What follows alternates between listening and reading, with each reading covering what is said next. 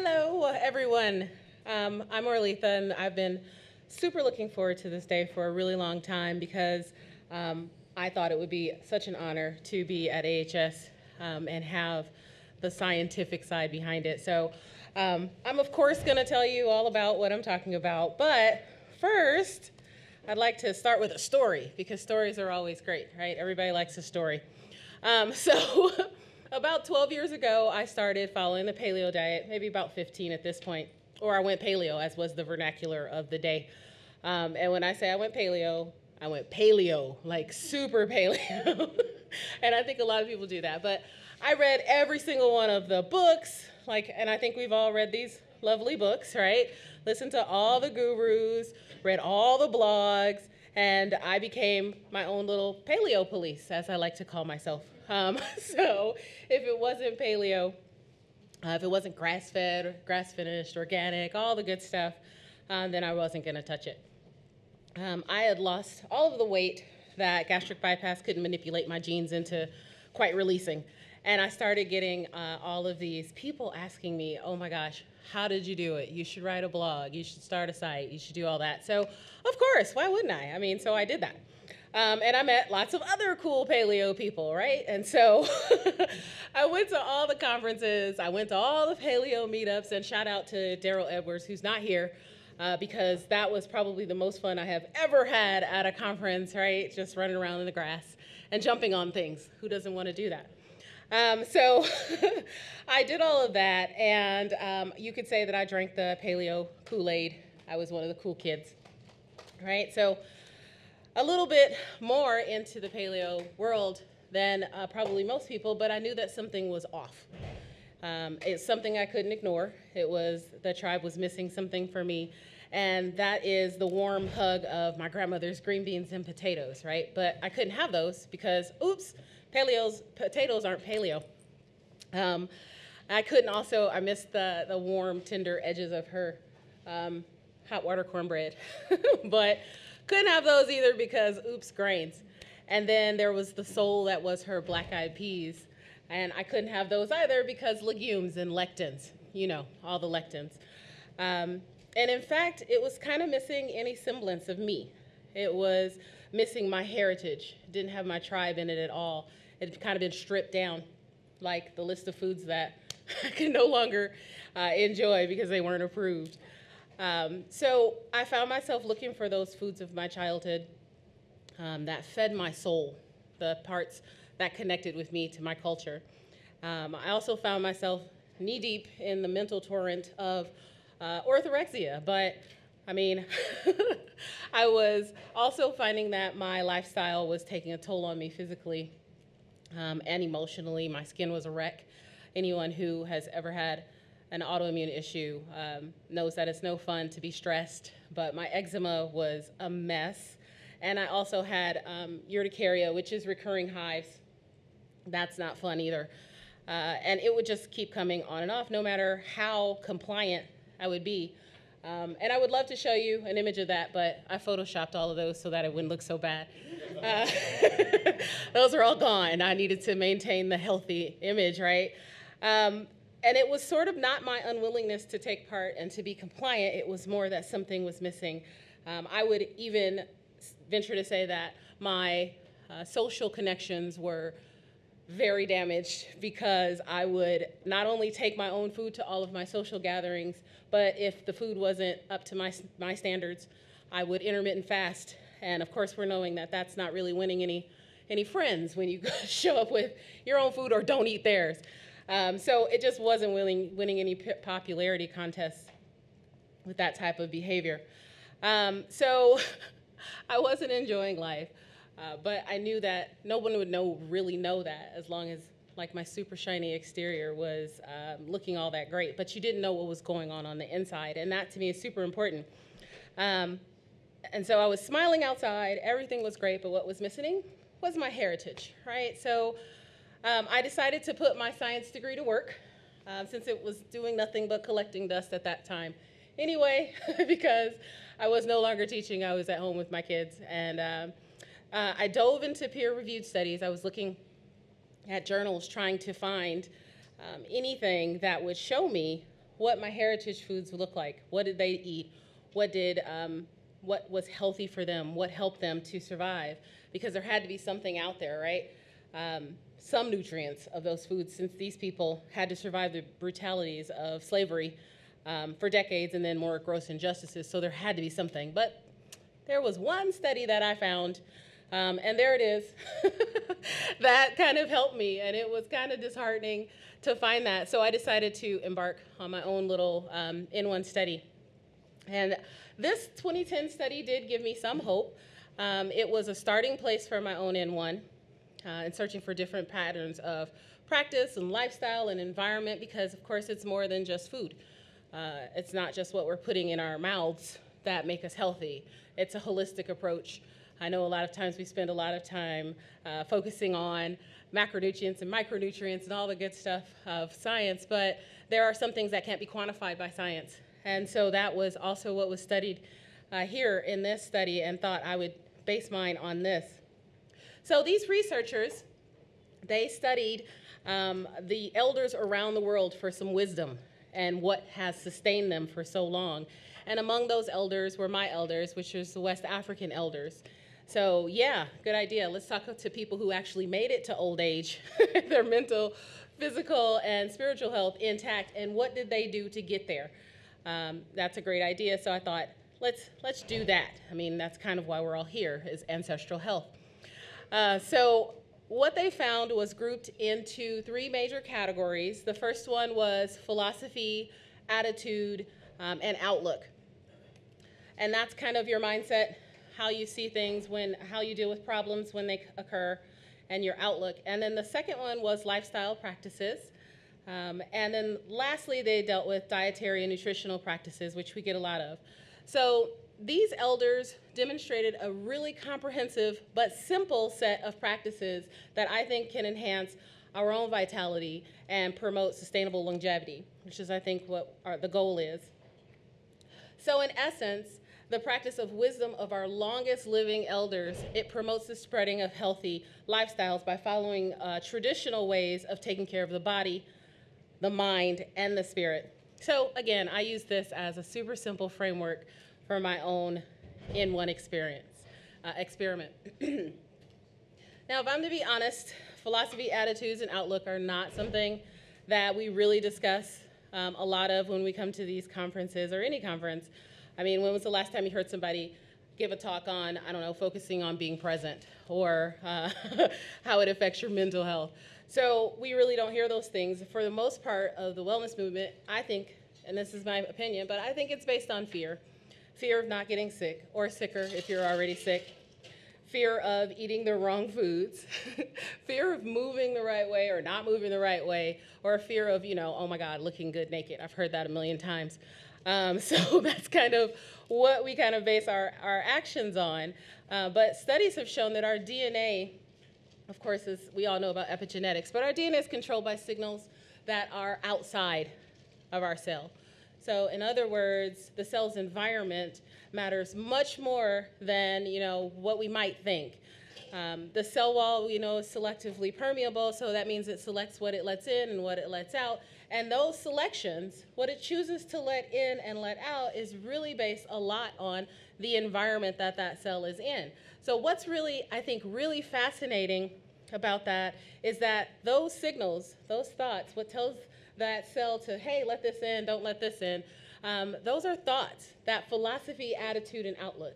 So if you have a terrible outlook, terrible philosophy, terrible attitude, then those attitudes, those thoughts, those feelings actually do affect our cells. So if you have a terrible thought about a specific food or food group, for instance, it can affect the way that your cells process that.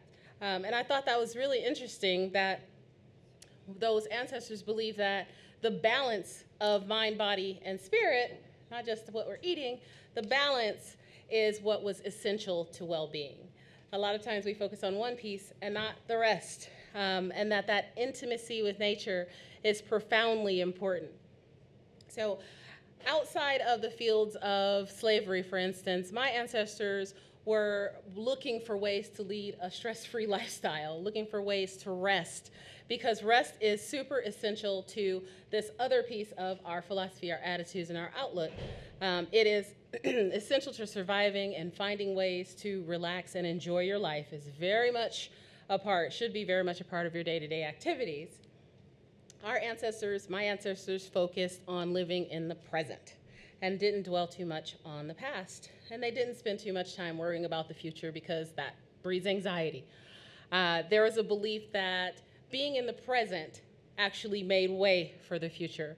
They didn't operate based on that fear that a lot of us tend to operate on. And even though their reality was grotesque, to say the least, they were hopeful about the future. And they had a pronounced resiliency about them. They had an obvious respect for community.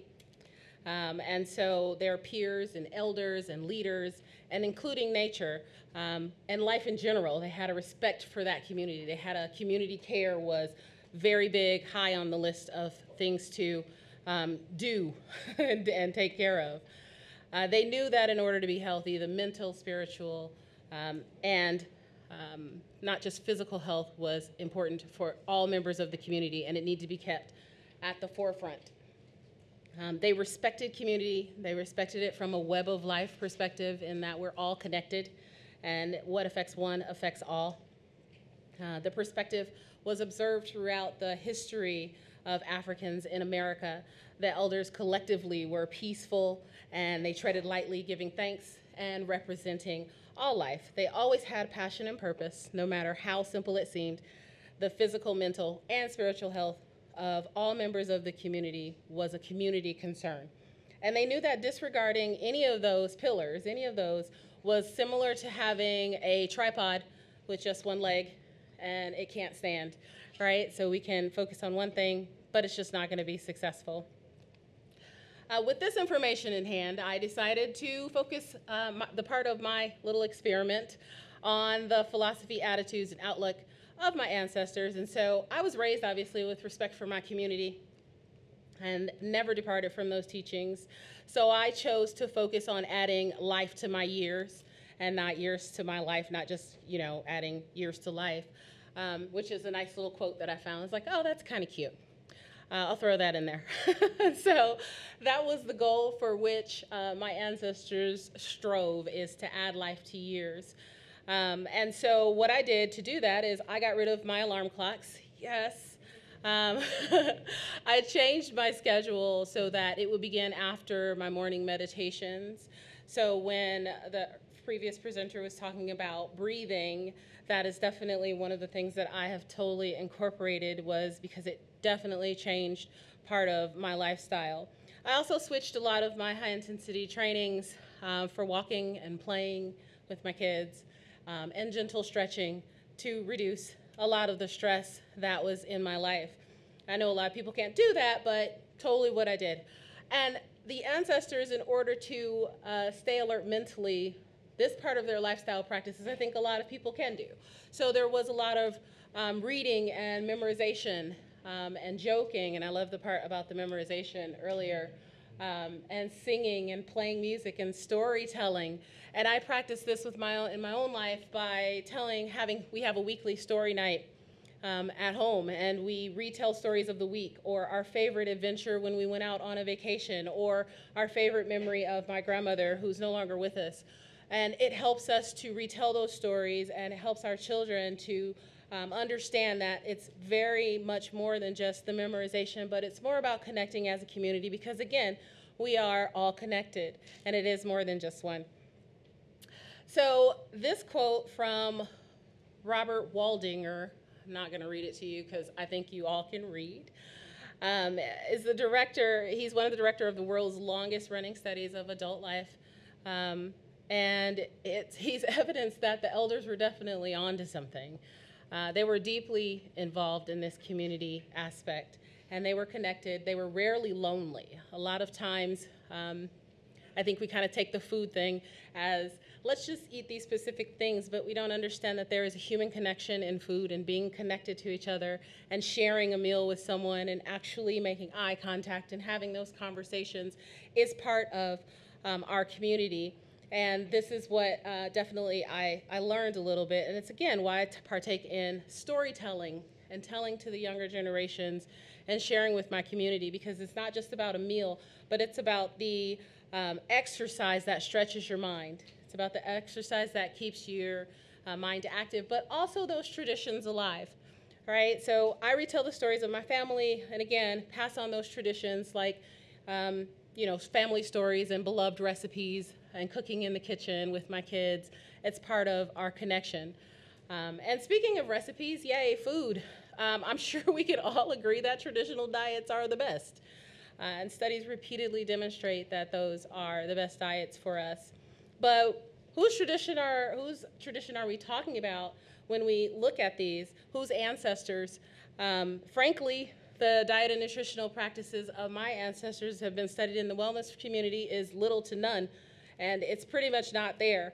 And so the book that were widely pronounced that I was studying, I was telling you about, that were the gold standard in the community, really didn't include my specific ancestors. So I kind of had a really hard time trying to sort of piece together the dietary and nutritional practices of my ancestors, which are obviously from Africa.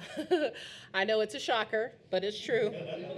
I know. You guys are like, but they are from Africa. Here's my 23andMe report, which is kind of tiny, but I'm 88% West African. And so the other 12%, as I don't think you can see it, but the other 12% is made up of 10% European and 2% Asian and indigenous. And so I started to think, okay, why am I basing my dietary practices, yes, they're on traditional people, but which traditional people? I'm basing mine on 10%. And so I needed to switch those things around, and that's exactly what I did. I no longer wanted to ignore the 88% of my genetic makeup in my dietary practices. So what I did is I dug into, gosh, this was really hard. I dug into the dietary nutritional practices of my ancestors, but I had to do a whole lot of research because it was really not easy to find a lot on the specific areas that I am from. And so I scoured the internet. I did find some really great resources. This one from Old Ways was the African Heritage Diet Pyramid, and it is based specifically on West African diet. And so what I did is I discovered that many of the foods that were brought here on those slave ships and how they were adapted to give them the nutrients that they needed to survive all of the brutalities that they were about to go through. I learned that they enjoyed many of the foods that I thought were terrible and that had been vilified, but I decided I'm going to bring those back in. And some of those foods are like peas, tubers, which are okay now, beans, peanuts, and oh my gosh, grains. That's like a curse word, I know. But some of the grains that I enjoy are fonio and amaranath, some of the ancient grains. I'm not telling you to go out and have a slice of, you can have pizza if you want, but it was not included in the African heritage diet. So they knew how to process these foods so that they would have the most nutrient densities. For instance, soaking grains and soaking beans, right? And I knew that because my grandmother taught me how to do it back when I was a little girl. And her mother and her grandparents taught her how to do it. And so it's been passed on in tradition. And I knew this, and so I was like, why did I say that these were terrible, right? So I knew that they had been processed the right way because, again, they had given all of the nutrient density to my people for centuries. So the West African diet, as you can see, is not centered around heavy meat. It's centered around leafy greens. That's the base of the pyramid. And then a lot of vegetables and grains, and then even more greens. That's actually just a different type. I know it's really hard to see. But the biggest meat, the biggest protein source is fish. And I absolutely love fish. If I were to listen to my body, I would probably be a pescatarian because I love fish. And then a little protein and some oils up there and dairy, and then at the very tippy top, sweets. But we know, I learned today, don't eat those first, right?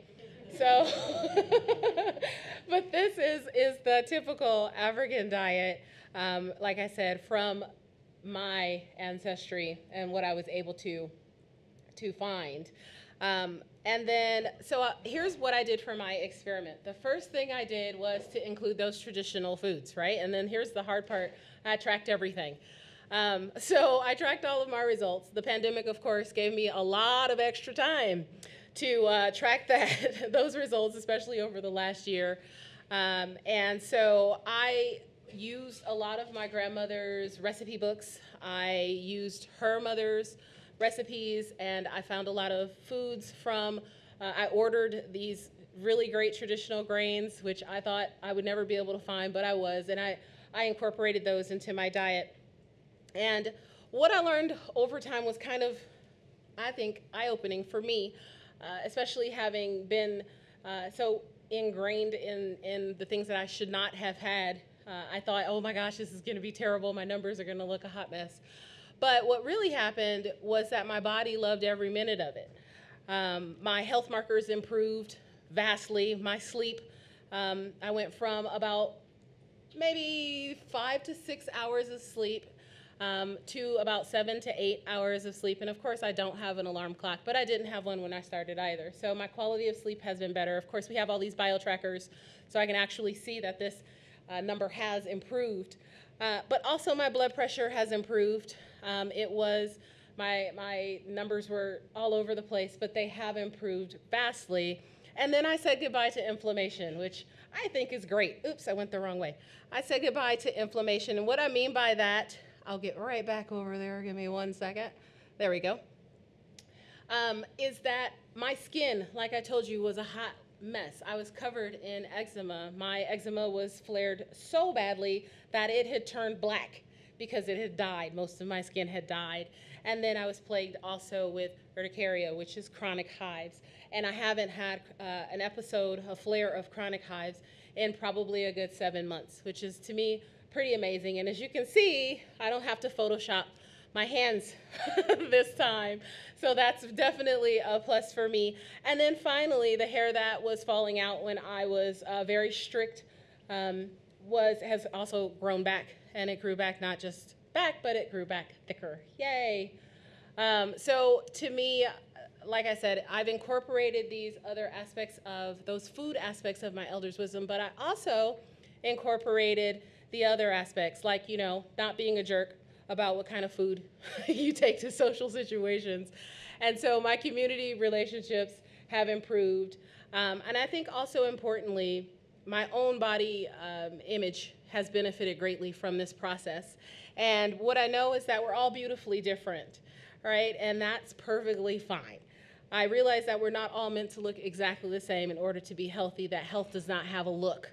I realize that not only do these foods feed my belly, but they fed my soul, and my soul was starving for the foods of my ancestors, the food that I had banished from my queendom because they had been deemed bad by all of the good wellness gurus.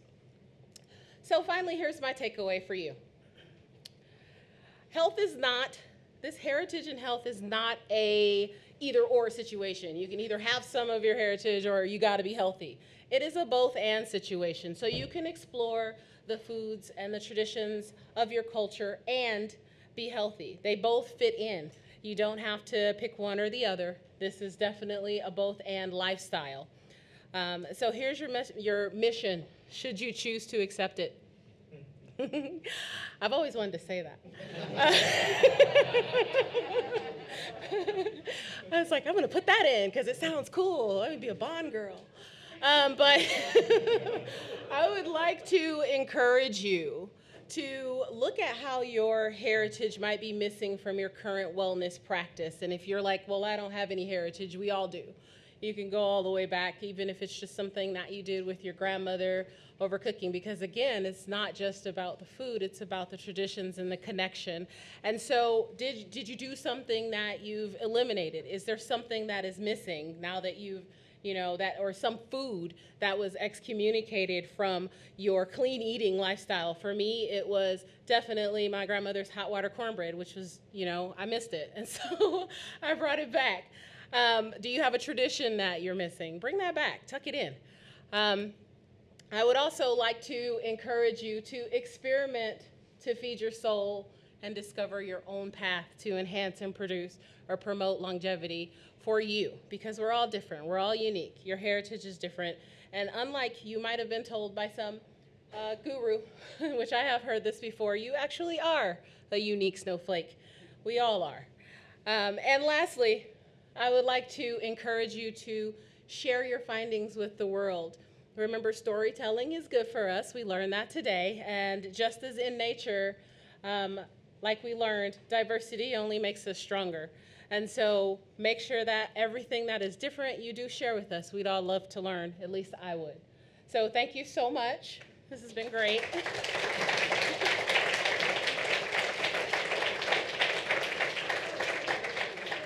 Anybody that has any questions? Awesome. Yeah, please. Thank you so much for your presentation. Of course. It was moving, humorous, and enlightening. So many things, so many good things. Thank you. I have a question about the African heritage diet. That food pyramid is like a wow. Yeah. I love that. It's beautiful. Towards the base of the pyramid are like sweet potatoes, peanuts, squash, maize, potatoes, and beans that are New World crops. So would have only been in Africa for, on any kind of scale for just a few hundred years at most. Yeah, no. So what happened is Africa has always had yams, always, and yams in Africa are our yams are completely different than the yams that are here and that are present. And so this is just representative of like analogs, sort of what we can yeah. do here in the U.S., what we can do now to sort of take the place of the yam that we don't have access to anymore. I mean, you have to be really scouring the world to find those yams, the actual food. So this is just more of the how, as a child of the diaspora, how can I now take the traditional African diet and adapt it so that I can get as close as I possibly can to those foods. So there'd be analogs to like the peanuts and squash and beans and that were purely New World crops? Exactly. So for instance, rice. I think rice is there somewhere. Rice has always been, I always thought in my studies, rice was not African at all. Like, why would I even consider rice? But rice actually is very African, and they actually brought specific slaves to the U.S. to farm those crops of rice because they were so good at it in Africa that they brought it here. And so something like that is, obviously I'm not going to get that African grain of rice, but I will still be able to incorporate unprocessed or brown rice. Yeah, or wild rice, for instance. Right, wild rice, or North Carolina, they have a Carolina gold rice that is more traditional for the people, for my ancestors as well. So it's things like this. This pyramid is more like, how can I adapt the African diet to my now diet? Things that I can access. Thank you. Thank you for the question. Orleatha? Yeah. Excellent talk. And as you were talking about the lack of resources you could find, like in PubMed or places like that, have you thought to consult, or have you ever heard of the Human Relations Area File, called abbreviated HRAF? And they have it online now. You've heard of that? Yes, I actually have a subscription. Okay, because I've used that for some research back when I was a graduate student. I found it to be an invaluable source. It's basically a collection of data from ethnographers who have lived among traditional and pre-industrial peoples from around the world. So you can like isolate to certain parts of the world and gather all kinds of aspects of lifestyle, including, I would guess, nutritional. And that's actually how I found out about fonio. I'd never heard of fonio ever. I mean, I was like, what? What is that? And when I found it, I was like, I have to have this. And I scoured Amazon for it, and I finally found it. It was pretty expensive, but I got it. And now I can find it at Whole Foods. So it's becoming more, I think it's becoming more mainstream to be able to offer different ethnicities and different backgrounds, foods that are locally. But yes, that is one way that I found out more about what types of grains. Because it'll just say grains, and I'm like, yeah, what kind? Or what kind of greens. So yeah, thanks for that. And I'm glad you brought it up because other people can hear it. Follow-up question, and then we'll bring the microphone over there.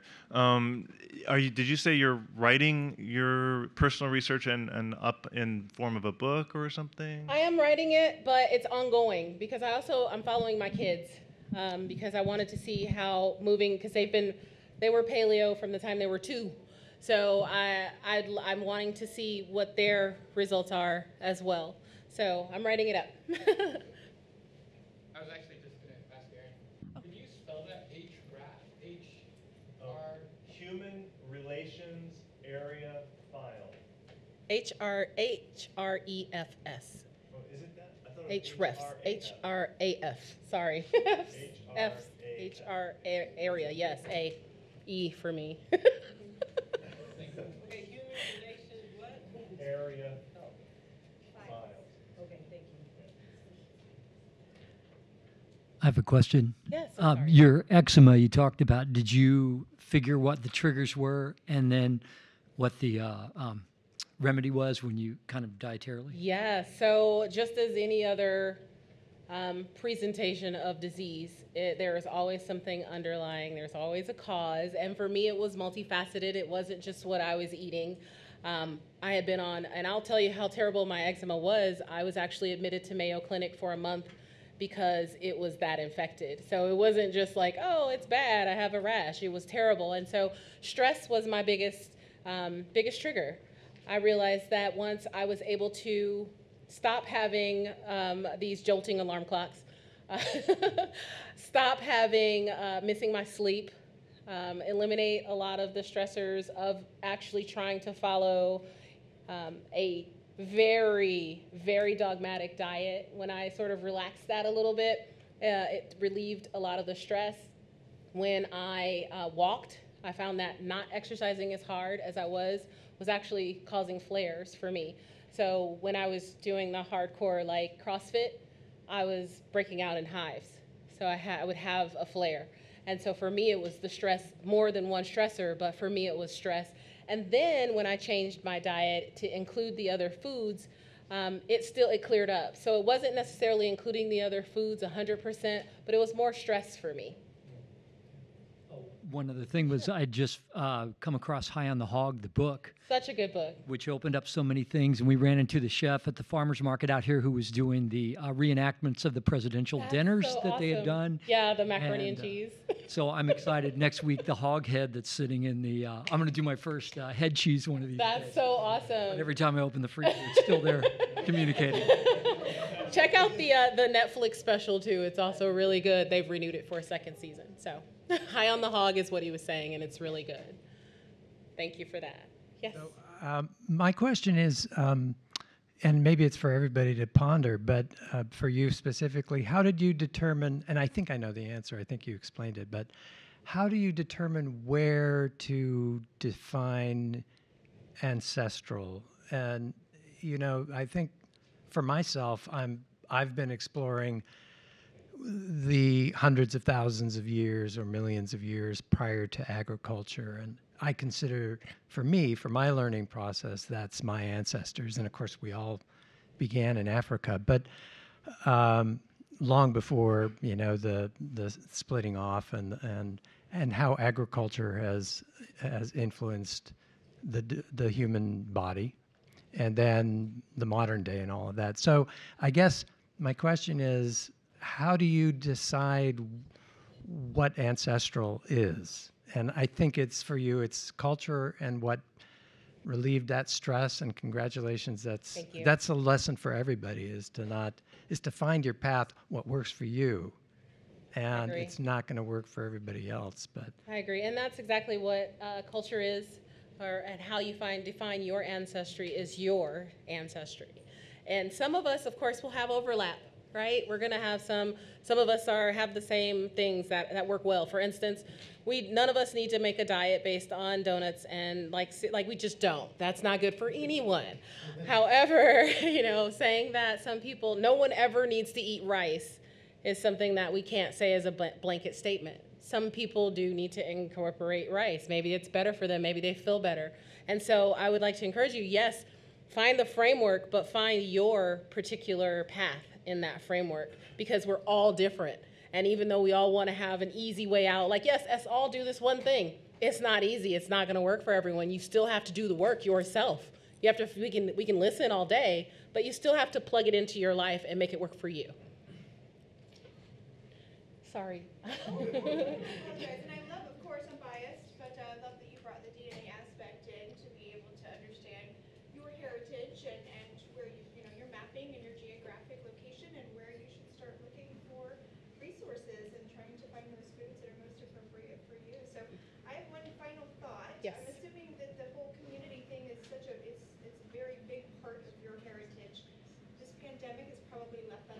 scarce and not being able to utilize that so much. Do you notice with your family or anything that that's kind of put a damper on? Well, so the cool thing about, being a technical family, a techie family, my husband's super techie, is that we were still able to connect. Obviously, everybody and their mother was on a Zoom meeting. How many people did not have a Zoom meeting with everybody had a Zoom meeting, right? So we had we had a Zoom family reunion, for instance, last year. I lost both of my grandparents during the pandemic, and so we couldn't really go to see them, which was really hard for us, but we were able to connect. We had a virtual candlelight vigil, so it's still ways to connect. And I would, again, like to encourage everyone to connect to their community because it's so healthy. And I think a lot of times we miss that. That's why we're here, right? Yeah, definitely. Well, thank you so much. Thank you.